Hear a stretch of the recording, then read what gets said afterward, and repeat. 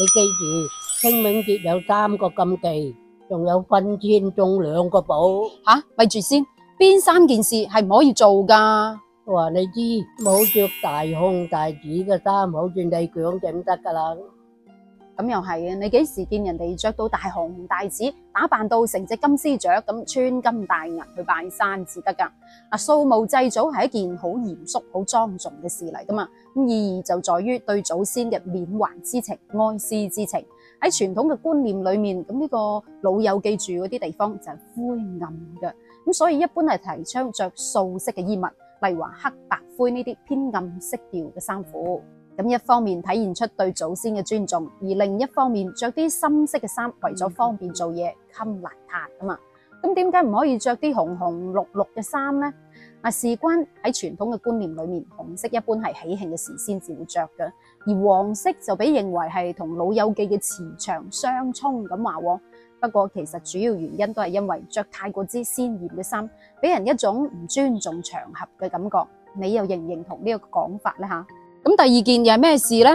冇帶外人去拜山，朋友啊，大老婆啊，外嫁女啊，女婿啊，咁唔好。按照傳統嘅風俗，清明節拜山係自己家族嘅人對祖先嘅祭祀活動，好少可話會帶外人去嘅。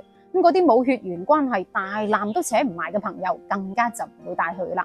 事關古人認為咁樣係對逝者唔尊重。仲有一種講法話會破壞祖墳嘅長歲之氣咁話。咁講到呢度，想同大家討論一個好有爭議性嘅話題。咁女婿又去唔去得呢？吓？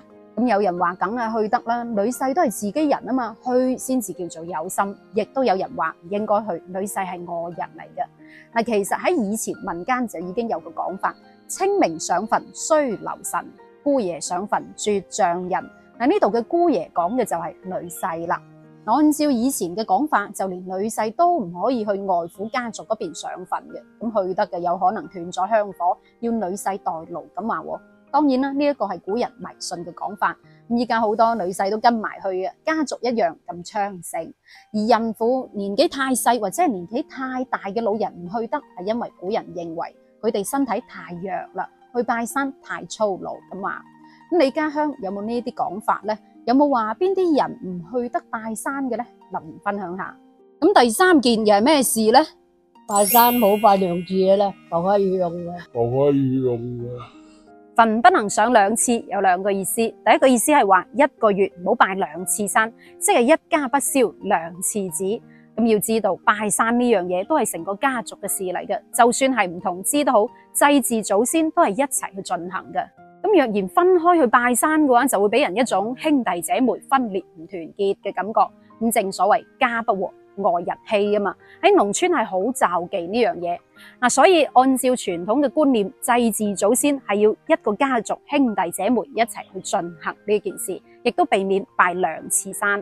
咁第2層意思，一人不上2年墳。譬如話有啲人好懶嘅，將2年積到1年先去，咁樣係有一種唔尊重嘅感覺。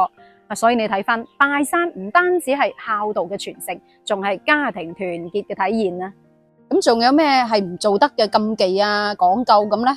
拜山就要上紅過，冇下紅過。所以民間有上墳不過5嘅講法。咁你家鄉仲有邊啲講究或者禁忌呢？留言話我知。咁墳前栽2寶又係邊2寶呢？我話你知咯，要種松樹、風水樹。清明節同植樹節挨得好近嘅，所以拜山嘅時候，有啲人就會順便種翻棵樹落去啦。咁種啲乜嘢好呢？柏樹同松樹都係錯嘅選擇。事關喺古時候，柏樹同松樹亦都叫做陰木，又叫做萬年青，生存能力係好強嘅，寓意長壽長存，象徵住生命嘅延續，萬古長青。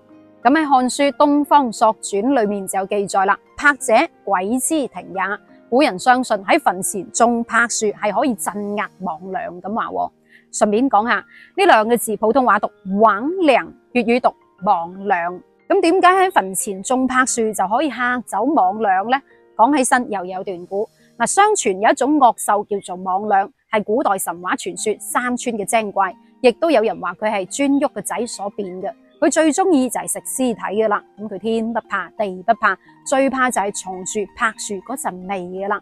所以老百姓就諗咗個計仔咯，喺墳前墳隔離種一棵松樹柏樹嚟嚇走佢，唔係得咯。